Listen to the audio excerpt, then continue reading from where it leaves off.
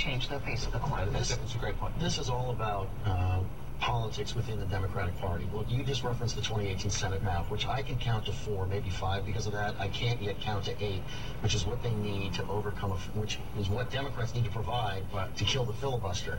I think Democrats need to decide if they're going to take the short-term view, possibly angering their base. In the meantime, take the long-term view, because if they do not filibuster this and Mitch McConnell doesn't have to use the nuclear option to change the rules, I think they can set themselves up to be in a better position to influence President Trump's next Supreme Court nominee if somebody retires than if they just change the rules, in which case Trump doesn't even have to consider how the next Supreme Court justice would pick, would look, or how to get them through the Senate.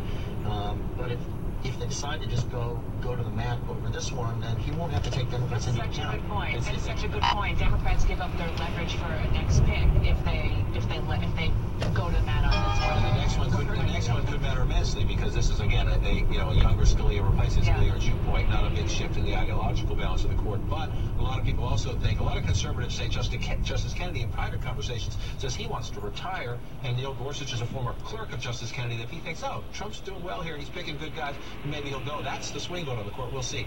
This debate will end probably in about 70 days. That's the average run time for Supreme Court nominee. Sometimes they look very different at the end, as they do at the beginning. Go back in your history books. But how you frame the beginning matters. Listen to the Senate Republican leader, the majority leader, Mitch McConnell, a few moments ago on the Senate floor, trying to set the standard here.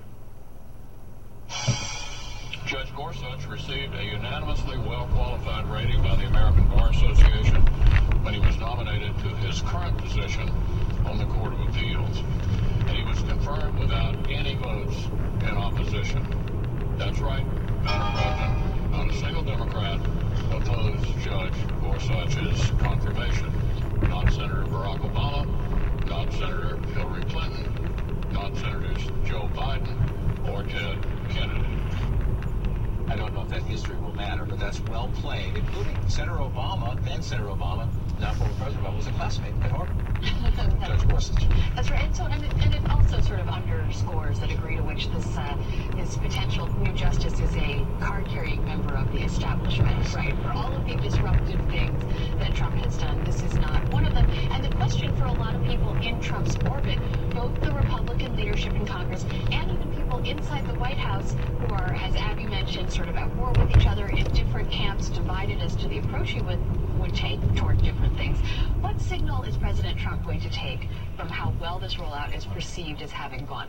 Will he take a signal, oh, I could make less trouble for myself by doing more things this way, doing more things in the normal way and the establishment way? Does he want to make less trouble?